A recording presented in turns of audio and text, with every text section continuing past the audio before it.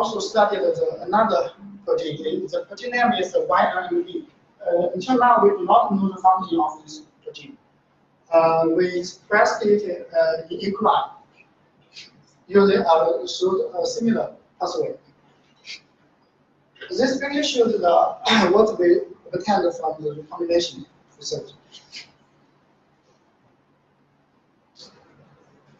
And we, from chromatography, we obtained the purified protein.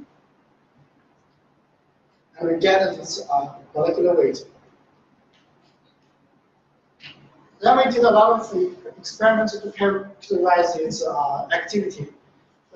We still use lattice substrate because it indicates the oxidative reactions. This time we use DMP. DMP gradually oxidizes on the in air. Yeah, the oxygen in air can oxidize this chemical. So this is the first day, this is the third day, the seventh day. They gradually turn dark. The color turns dark. But if we inoculate the recombinant E. coli with YLMD, okay, we found that the color turned white on the third day, but on the seventh day, it turned more dark. So we tried to explain it. To explain it, we use E. coli with YLMD. We use the host strain without YLMD gene. We found that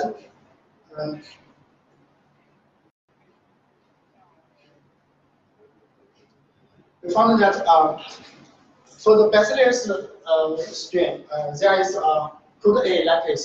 It can finally oxidize all the substrate, all the DMP. So it finally turned to very dark, deep dark. But in the third day, it turned the color turned light. It indicates that the YLMD protein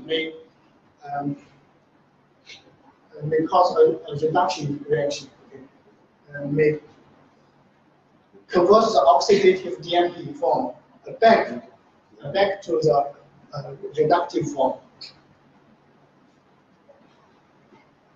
So next we tested the activity, the kinetic activity of the DMP with E. coli protein. This protein, CUEO. This protein is lattice produced by E. coli.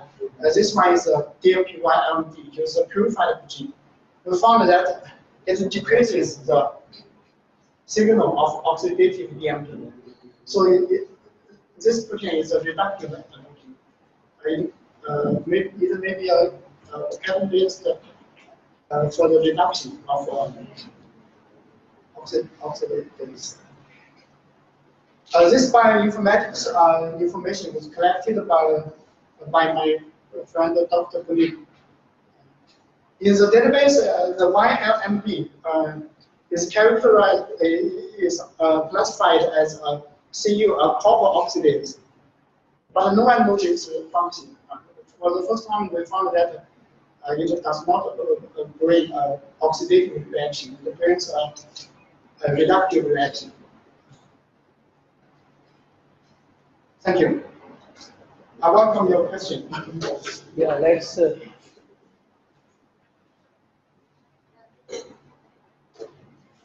We can start discussion on this aspect. You just initiate the discussion, especially the sections of, I think, assay, that is confirmation, and the cloning. Right?